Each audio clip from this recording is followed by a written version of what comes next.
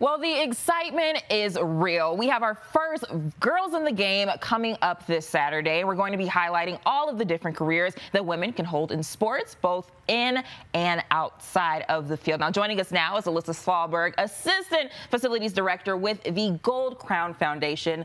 Thank you for joining us, Alyssa. Thank you for having me. Yes, so let's talk about the Gold Crown Foundation. We know it provides sports programming to kids. Just tell me about your job and the mission that you support. Yeah, so I'm the Facilities Assistant Director at Gold Crown. So my job is to ensure that all the events run smoothly, that our staff is prepared, the building's ready to roll, and that everything's ready to go. So we're open about 360 days out of the year. So we're a very busy bunch, whether it's basketball, volleyball, or girls flag football. So my job is to ensure that we have all the details ready and make sure the events run smoothly. Awesome. So as a girl in the game yourself, why did you want to get into this career field?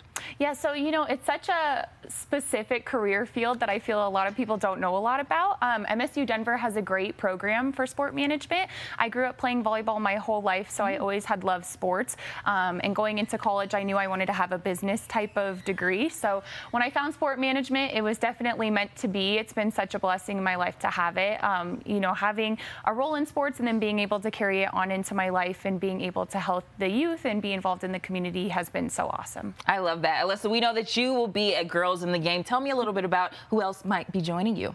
Yeah, so myself and then Megan and Kira, who work in our marketing department, will be there as well. So they're our marketing director and coordinator. And then I know there'll be people from all fields and roles there as well. There's so many different outlets in sports that people don't even know about. So there's lots of roads and avenues that you can go through. Absolutely. And tell me why you think it's important to have an event like this for girls and young women interested in careers in sports.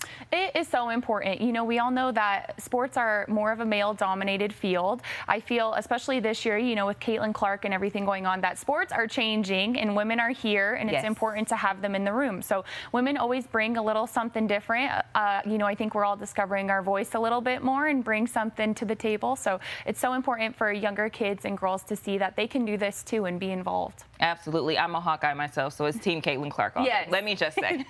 Well, Alyssa, thank you so much for joining us. We appreciate it, and we look forward to seeing everyone at Girls in the Game. That is this Saturday from 9 to 1 on DU's campus. And get this, it's free for everyone. Just register online at cbscolorado.com.